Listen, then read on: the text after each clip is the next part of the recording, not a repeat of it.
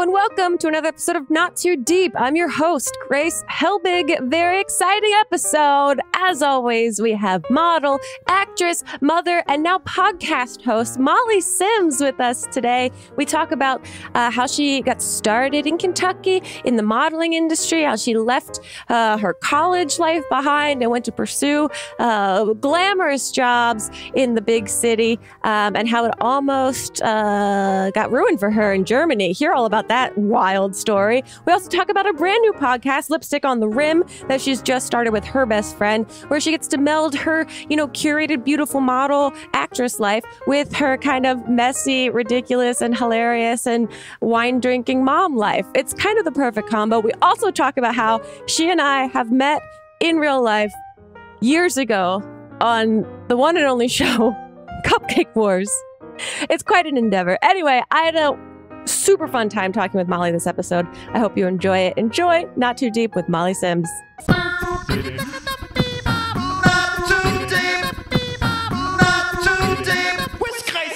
Molly, I'm so excited that you're here. Thank you, thank you, thank you.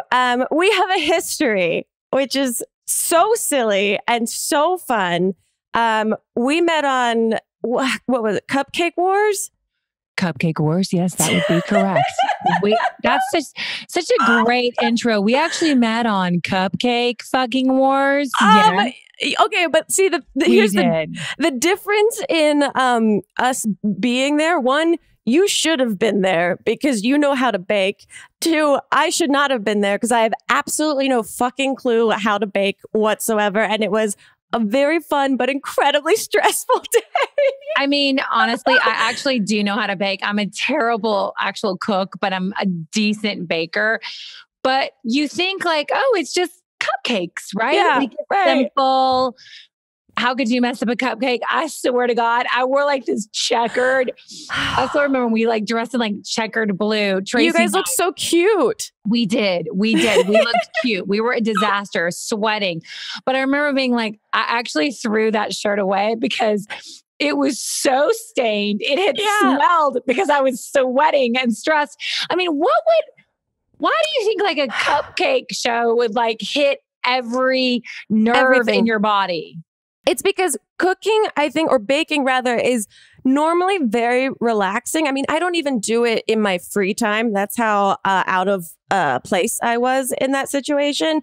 But also, there's so many devices in the kitchen and so many cameras and so many producers, and it's all happening like in real time. And meanwhile, it's happening on 4 other stations in real time. You can't see us, but we're using our hands wildly for all the listeners and fans of Grace. Like literally, it was very, very, very extremely stressing. And when you take jobs that you leave your kids, you leave your family, it's going to be amazing. I've got a day off. I'm just going to bake. It's like you said, baking should be relaxing. It's not. It's called Cupcake fucking Wars. It was. I just remember that Coolio put an entire lemon in his cupcake and they didn't like that. And that made me laugh so hard. And 2, you were the nicest. You like came over to me and my friend Hannah and like introduced yourself, and you were like sugar to the core. And I just remember you leaving and Hannah and I just being like, she was the nicest, most beautiful woman. Aw, thanks, you it's guys. Like full little girls. I love me some Hannah as well. I know. Oh, she is so great. Okay, well, let's talk about years later. Here we are. And you have you wear so many hats. You do so many different things. And currently, you've just launched a new podcast. Is that correct? That is correct. Okay, talk to me about this. In the podcasting world. Honestly, I never thought I would be in the podcasting world. Really? I do. Yeah, I do love to talk, and I love talk on camera, hosting. I just never thought I would be a podcaster, and I don't know why. I was starting to write a book, but we were thinking about relaunching mollysims.com, and then a couple of other things are started brewing for 2022 and 23. And I'd gotten some really good advice from a woman who is the GM at Birdie, and Leanne said to me, Birdie's a big beauty site that all of us go to, and just, it's awesome. And she was like, you have this great aspirational, beautiful, perfect, site. But then you also have like almost like an alter ego, like a Sasha Fierce, like TikTok. You hide in your closet and drink. You tie up and, tape your children. And you take their glow in the dark water bottles and drink in the pantry and eat candy. And so she was like, I really wish I could see both. And I was like, I know, but it's like, SIMS.com is all beauty, and it's like my tips, and it's got to be very polished because you want people to think you're awesome. Right. But then on the other side, you're like, oh, okay, well, this is just who I am. And I, from years of being in the business and acting and not being able to, do as much with acting as much as I used to, even though I miss it because I have 3 crazy children. It was a great way to be able to meld both of those worlds together. My love of beauty and wellness. And then also literally me talking to my best friend of 17 years, Emma Shagormally. She has 3 kids. I mean, you should have seen that pitch when you're trying to pitch. Like, she's amazing. She has absolutely fucking no experience, but you should spend thousands of dollars on letting her be my co-host. Let her talk. Let her talk. Anyway, they chemistry tested her. And as you know, you can't make chemistry. And it was kind of a signed, seal delivered in about 20 minutes. So, wow. Wait, so how did you guys meet each other 17 years ago? 17 years ago, Grace, at Sundance. I was getting over a massive breakup. And I was hanging out with much younger, I thought, cool guy at the time. And I complimented her hair. At the Sundance. She has this lioness, beautiful gold blonde with ombre. It's just like beautiful, like the most perfect non-brassy highlights you've ever seen. I can picture you complimenting her. Yeah. I feel like you're still very obsessed with her hair. I am. She always has she's the best hair. And then, we talked, and then I'm like, oh, if you're ever in LA, give me a shot. I didn't really mean it, but, anyway, she did. And then when I was in New York, she's like, hey, I'm in New York. I'm like, okay, are you stalking me? But 17 years later, she's the one person that I talk about everything with. I talk beauty, wellness. I talk heartache, heartbreak. I talk both our moms passed. Her mom's passed of pancreatic cancer. And we're just very transparent, very real. And I have to say, for something that I was very kind of torn about doing, it is actually the one thing that I look forward to. And I have a lot of fun. It must be so nice because I always wonder, you come from the modeling world, you move into the acting world, and then into like the beauty, and like you said on your blog, it's very polished and curated, but then you have this very authentic, silly, real side of you. So it must be nice to finally bring those worlds together rather than living in one or the other. It is. I actually saw a clip that someone pulled that Ashley put on my social media. And we were shooting Sports Illustrated, and they were asking me questions. And I can remember being like, I am not a model. I'm an actress. Oh yeah, I saw this clip. I am an actress. But at the time, I was actually making fun of all the models who would shit on their modeling career now that they were actors. So believe it or not, 20 years later, I still, even though modeling, it was very interesting path to finally get to probably what I ultimately should have always been doing. It just caused you to have an eating disorder, body dysmorphia, but all the other things, that it took but to get aside here. From those minor things, but aside from those minor things, I actually loved what modeling did for me. It gave me some opportunities that I would have never had, and I've met some of the best in the business. So it's going to be real. It's going to be transparent. I've got incredible people. And Emisha, we really are like two best friends that just fucking love to talk. We're like, where did you get that? How did you get it? And how did you get it at a fucking discount? Yeah. And that's what you're going to like. We're those two best friends that do share a love of connecting people. Yeah. And you know what I've decided though, Grace? What's that? I have 3 kids and like, I'm not going to overshare because then people steal. Okay. So that's also part of my question because one, your kids are stunning, no surprise, but you, they're on your Instagram. And I always wonder with moms that are being, you know, transparent, like, do you create boundaries for yourself? Do you say like, I'll share what I'm comfortable with and then hold back what I'm not? Yeah. I mean, absolutely. You know, you're not going to see a docu-series on the E! Network about Molly Sims and Scott Stuber. So even though I love me some E! But yeah, there's not going to be a Bravo or Real Housewife of, you know, the Stuber household. Yeah, listen, I love sharing. I love, you know, my mom had this quote, if you feel good, you look good. And if you look good, you feel good. And I love sharing what I go through. I love sharing and being honest, but there is a certain limit that I put on, you know, sharing, you know, with myself and what I want to put out there, but also with my kids. You know, my kids are very small, but there will come a point, one who'll be like, Mom, yeah, you know, I know my hair looks really cute, but I don't want you to share it on social. You know what I mean? But, yeah. And that'll be kind of cool to see that they're taking agency over their own like identity online. And I want them to, you know what I mean? Because, you know, listen, to each his own, but over my dead body will Scarlett model. You know what I mean? Like well, she will have to creep and crawl over if they want to be in the entertainment or like, you know, artist kind of path, is there a line that you will draw? Is modeling out, but like acting's in? Or is this kind of an ongoing thing that you're extrapolating? Right now, it's completely out on every level of every corner of every single pulse of who I am. Yeah. You know, the one thing I will say is that I did not get into this business. I went to my prom. I graduated from high school. I went to Vanderbilt, even though I left after starting my junior year. I had a childhood.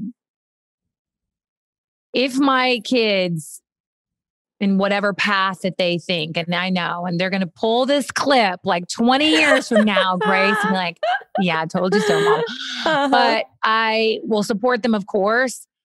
But it's really important for them to have a childhood. Yeah. And as we both know, getting into this industry at such a young age, you know, there's that old saying that when you become famous, that is the age that you stop maturing. That is an age that you kind of are stunted. Yeah. And there are very few amazing actors, models, musicians that have come out on the other side. Yeah. And not that you want to take all of those stepping stones away or you want to always band-aid, you know, the problem, because you don't, and you have to let them fail and fall and get back up. But I do want them to have a childhood, and I do. That's interesting because, you know, when people think of you, they think of you in the famous sense or like the successful sense that you did have a childhood. You did grow up in Kentucky, right? And I went to Kentucky. I walked to my local elementary school. Yeah. I played basketball. I played, you know, baseball. I hated cheerleading, but whatever. I'm not really a sorority kind of girl, even though I went to Vanderbilt. Like, you know, everyone always doing the same things was kind of creeped me out at a very young age. But my mom was very good at teaching me to be my own person and very acceptable of other people, even if they weren't like you. And so, yeah, I'm from Kentucky. I was, you know, a brownie. For those of you who are young, that's it's part of the Cub Scouts. Okay? Yes, it is. Yes, it is. It's not just like amazing Girl Scout cookies still at 47. Oh, nice. What's your favorite flavor? If you have one. I'm still into, well, they have a new s'mores flavor, actually. I was not aware. See, you I are still a great like my salesman. Samoa. Yeah. Yeah. I know. The classics. Now, I'm curious, in this last year, it feels like you've obviously created this podcast, which is so exciting. Have you picked up any other hobbies? Have you picked up any other TV obsessions or anything like that? Well, we're actually watching The Serpent now on Netflix. Oh, I don't know what this is. Yeah, it's really, really good. It's about two French people who end up going to India and I want to say Bangkok, Thailand, and he is a jewelry smuggler. Okay. But then he ends up possibly being a serial killer. But I'll let the 8 or 9 episodes play it out. Got it. But that's really fun. If you know me, I love books. I love every type of Gone Girl. They actually did a great clip about women in their 40s obsessed with murder on SNL. And I actually might be one of those people. I'm just saying, but I also fall asleep so early that my husband has watched the same episode of The Bitter Pill on Dateline so many times because I fall asleep. He goes, here's the fucking ending. I've seen it 7 times because you fall asleep. But I do. I like reading kind of Gone Girl-esque books. I got the opportunity to meet an author named Lisa Jewell, who's an incredible author. She's English. I'm doing a bit of movie producing and TV producing on the other side of my life. Heck yeah! My little side hustle has become a full hustle. Nice. Which is Grace. I'm about to pitch a TV show right after you. Right here. What the heck? Spoilers! Spoilers. But yeah, so that's been kind of interesting to kind of tiptoe in and out of that world. I have to say, not leaving your house for many, many, many weeks, you can get a lot of shit done. Yeah, you can. You can also get absolutely nothing done. You can absolutely get nothing done. We more and more people are staying in their homes. 2 or 3 years ago, there's a couple, Clea and Joanna, The Home Edit. We're doing season 2 of The Home Edit, which will premiere next year on Netflix. And that's all about organization. So I think people have definitely done a deep dive into organizing their house, their homes. I just literally, before I sat down, I was like, why is my plastic picnic table got dirty and I can't wear my notes? Are you're a very organizational person? That's how you operate? I am. And I know this is going to sound crazy, but I'm a Gemini. So there is definitely 9 people in my head. And so anyone could come out. But the organization of the 9 Geminis, it's very strong. It needs to be strong. It is like my therapy. If I walk in a room and it's zen, if it's calm, things are put away, I can be an animal, Grace. I can get so much stuff done. I can't even tell you. That's very true. I feel like I strive to be an organized person, but I also am secretly lazy. And so I won't do the organization. However, the one thing that bothers me the most that is really become exponentially bothersome in the pandemic is when dishes are in the sink. That's the thing. I need to clean my whole sink out before I can even sit down near the kitchen to get anything done. So I don't know what that says. Yeah, no, it says a lot. It says a lot. It is weird how we get these absolute tiny obsessions that can make or break your day. Yeah. It's weird. It's very weird. Strange. Very it's like a girl getting great hair color. For me, I can have a great day. If you don't compliment it, I don't have as good of a day, but still internally much better than it started. There you go. Okay, we're going to take a quick break. And when I get back, I have more questions for you, including the 2 questions I ask every single guest that's on the podcast. So we'll be right back with more Not Too Deep. Not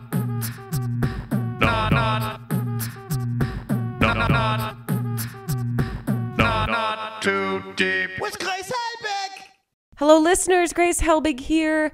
Wanting to say 2 things. A big thank you for listening to the podcast. If you're a regular listener, if this is your first time listening, welcome and thank you.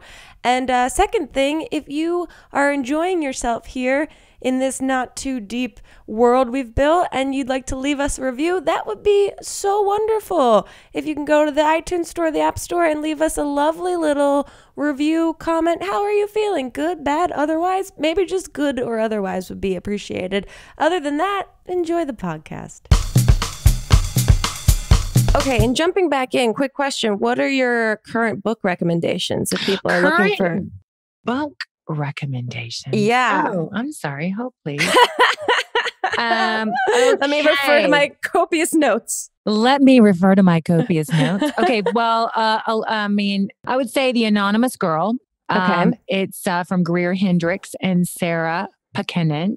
I would do The Wife Upstairs from Rachel Hawkins. Mm-hmm. I would do, my girlfriend Emma Shaw. I mean, she was just here when we were podcasting, Grace, and she loved The Whisper Man by Alex North. Okay. And then definitely Lisa Jewell, Family Upstairs, and anything from Ruth Ware. Okay. The Other Misses from Mary Kubecka. I mean, I could go on and on. I know. I'm like, wow, there is a lot of gold to mine in these hills. Lucy Foley, the guest list. Okay. These are great. These are great. You guys should have a section of your podcast, if you don't already, that's just the books. I know. We were playing around with it, but it comes in like an order of like, what have you obsessed with? Mm-hmm. But we're obsessed with like true.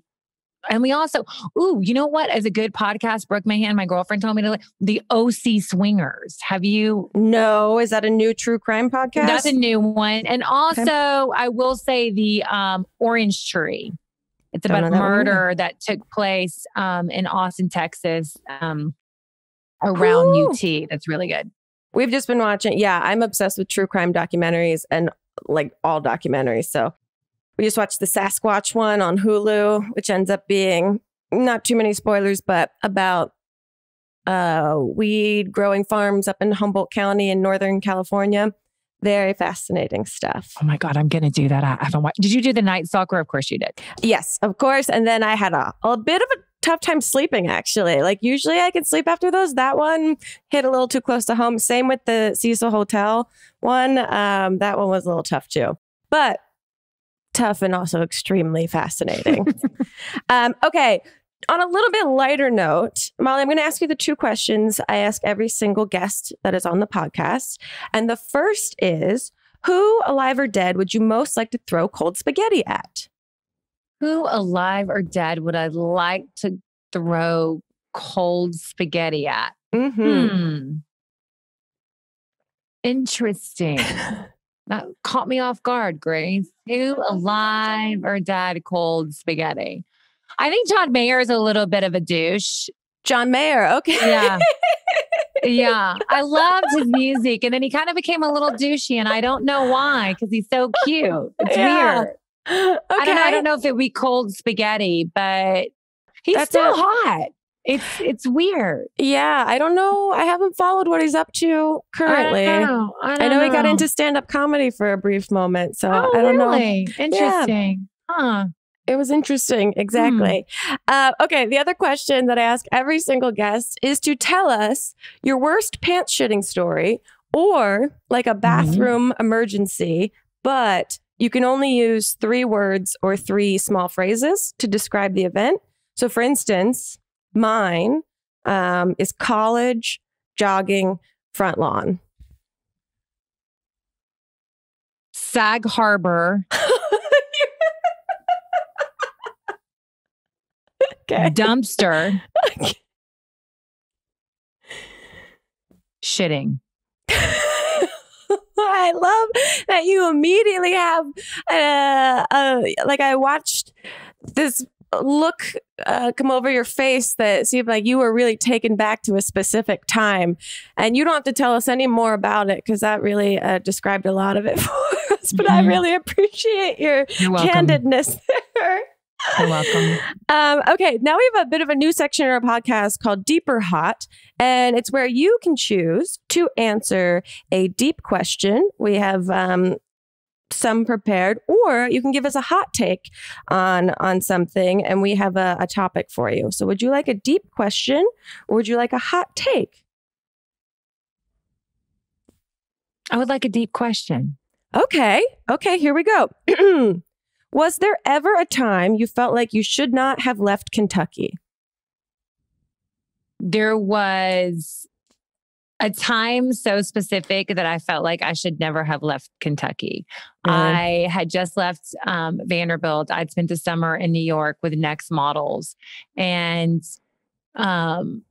I had gotten a plane ticket. They had forwarded my plane ticket. The amount was like $737 for me to go. And I was supposed to go to Greece, and then they changed it. And so I ended up going to Germany. I didn't speak the language. I didn't know anyone.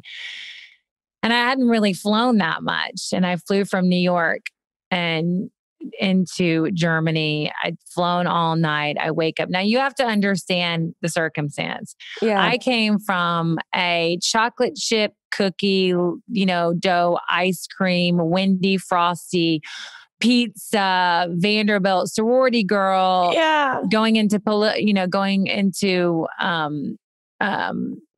did you say poli-sci or something? Yeah, poli-sci.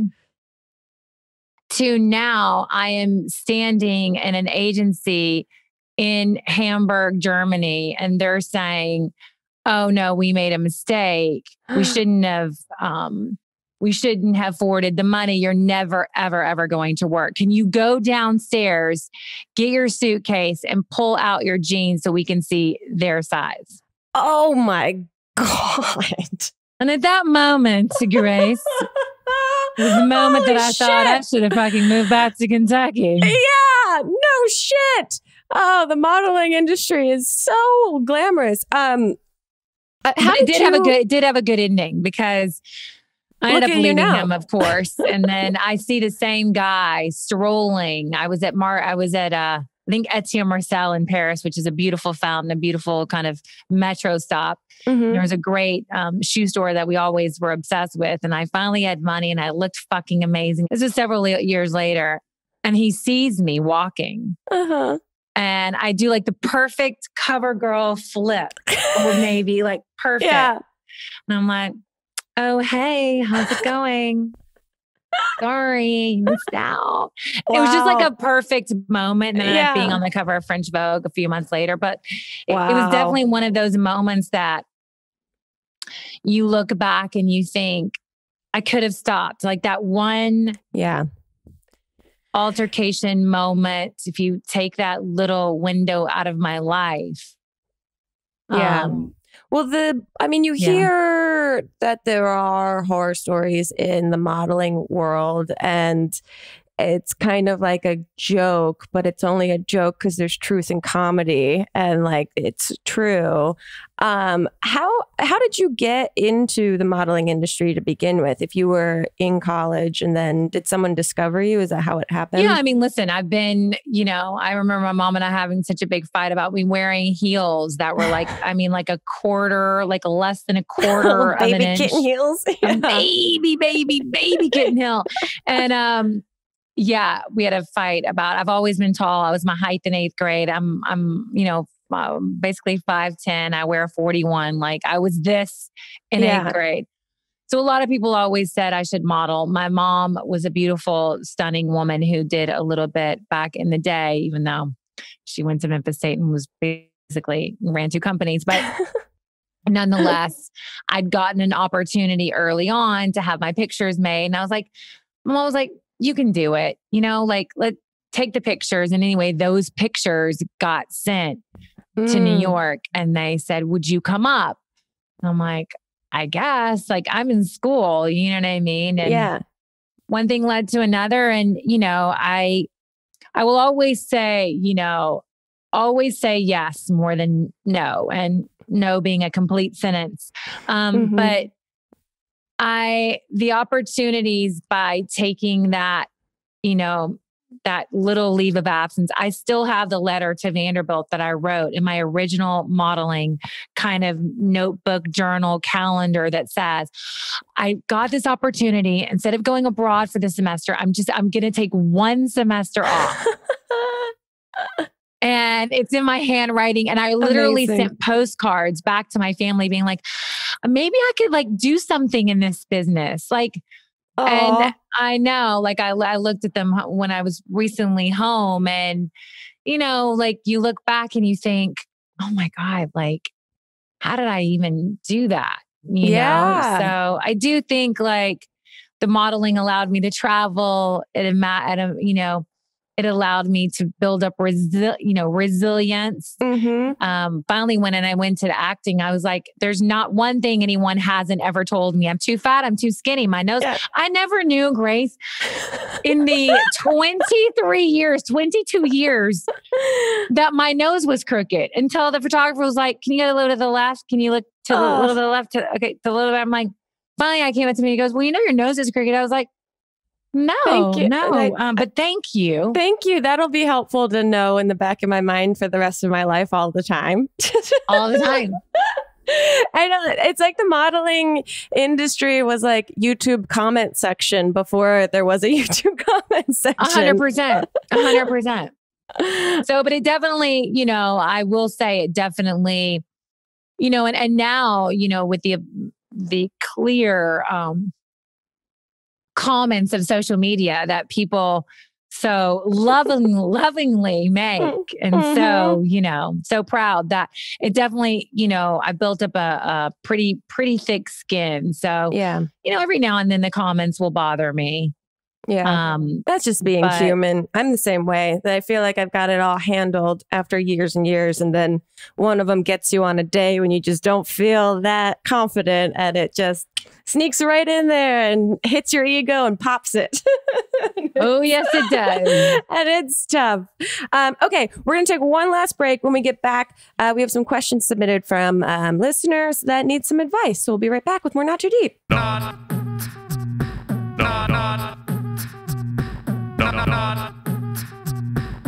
Not too deep with Grace Helbig. Okay, Molly, we have some questions submitted from some listeners and viewers that need some guidance. So here's our first question. It's titled Candy Thief. My husband has no interest in desserts or candy except for when he's very inebriated. I'm a teacher, so I tend to go to bed early. Lately, when I wake up in the morning, all of my candy, particularly my Reese's, are gone, and there are empty wrappers littering my husband's desk where he watches YouTube late at night. I've tried hiding my Reese's in several places. I think he wouldn't find them. The cat treat drawer, my underwear drawer, empty containers of other food he's not interested in, etc. None of it works. Suggestions for other Reese's hiding spots would be greatly appreciated. Honestly, I think we need to switch our candy because I think the Reese's is going to be too hard to cover up, to hide. I would suggest like maybe sleeping with them under your pillow, but then be mushy, chocolatey, and kind of warm and gross. But I would maybe go to a new candy obsession. Have you ever thought of a Werther? They're caramel, they're hard, they're just delicious. And he might not be obsessed with those. I'm wondering with you, because I could see this as being like also a problem with children. Yes. Have you had to do any creative hiding for anything from your children? Yes, I hide candy from them every day. I actually have a stash in my closet that no one knows about and no one ever will besides you, Grace, and all your millions of listeners. But I hide candy from them. At first, when I went into the pantry and I had all the stuff where they could get it eye level. But then I'm like, what the fuck was I thinking? Now they have to like climb a ladder and like break their arm to get to the 9 boxes of candy. But then it just somehow, like they find it. Like I saw him on a camera from downstairs climbing up. He used like this little day bed. Then he put his knee. Then he put his like hiked himself up, pulled himself, and had something hidden from Valentine's Day that I'd forgotten. I mean, he's 4. I mean, there's something kind of impressive about that. It was impressive. I'm not going to lie. Like he literally could have been on what's the show, American Ninja? Yeah. Mm-hmm. He just Totally. got up there like he was fucking Spider-Man. I don't even know. I love that you kind of on your social media, like blatantly make fun of your children when they're acting out a little bit. I feel like Mom. I love the nanny. Today, the breakdown with Gray was like, I want more Paw Patrol, Mom. I don't have enough. You have millions of Paw Patrol. You have stuff in my Amazon cart that you don't even know that I actually pressed. You don't even know. Yes, they're terrible.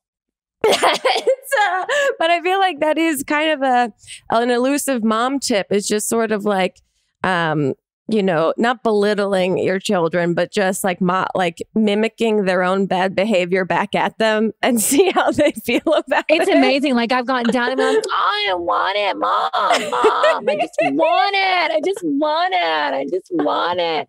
Or like when they're watching a show, I'll be like, Brooks Scarlett. Can you go in, Brooks? What, Mom? I'm watching a show. No, I know, sweetie. Excuse me. Excuse me, Scarlett. Excuse me. Yeah, I taught them to say excuse me when they interrupt someone. So instead of just not interrupting, they'll just say, excuse me, accuse me, Mom, I'm saying accuse me. So they're going to be annoying, but very polite while they're doing it. Totally. That's all you can hope for. Okay. One last question before we wrap up. And we kind of get this question a bit, and I'm wondering what your thoughts are on it. Someone asked, I'm turning 30 soon, freaking out about life. What's the best way to have a midlife crisis without causing too much emotional damage? I had a midlife crisis at 32. I think you're going to get through it. Yeah. You got to go with the highs and you got to go with the lows. You got to not call him or her. Yeah. Stick to your guns. The one thing I can really be honest, and we talk a lot about this on the podcast, is that it shouldn't be that hard. And that's the advice that I will give, struggling people trying to make it work. I'm in therapy. Yes, I did it. I did a little bit of therapy with a boyfriend. You shouldn't be doing therapy with a boyfriend before you're actually together. That's not the best sign. But I will say it shouldn't be that hard. And I don't mean that you're not going to have hard times. I don't mean that you're not going to have difficult conversations. And sometimes things do go bad, and it doesn't mean that you're not meant to be together.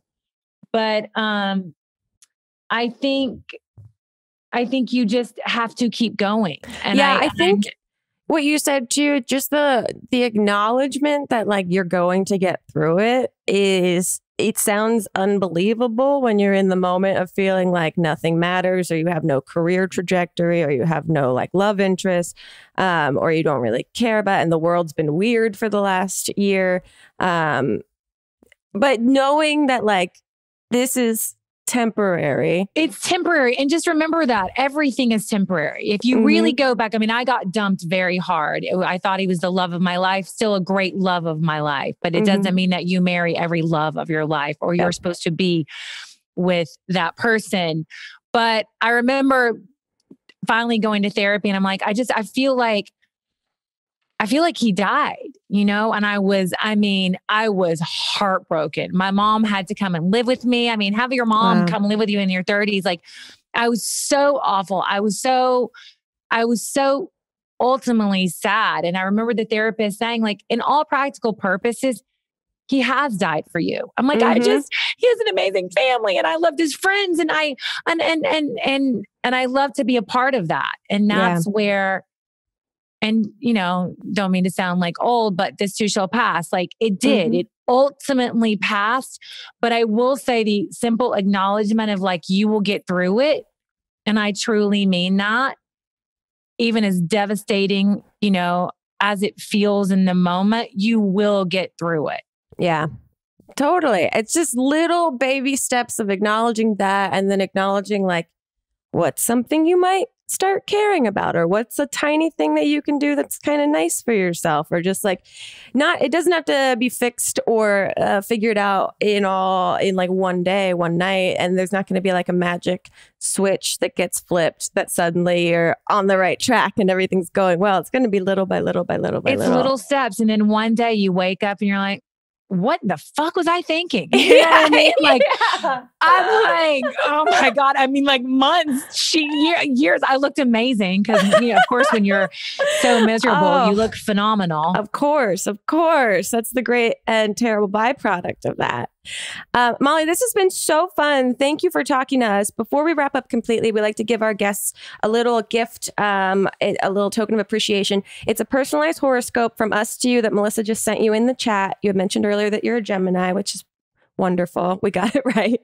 But Wait, you're welcome to read it. Yes, please read it out loud. Okay. Yeah. Thank you, Melissa. Thank you, Grace. Dear Gemini, twin of the stars, the moon may be illuminating an end to a phase in a big project at the end of this month. This could mean the start of your new podcast, or that you hit the bottom on the bottle of the rosé.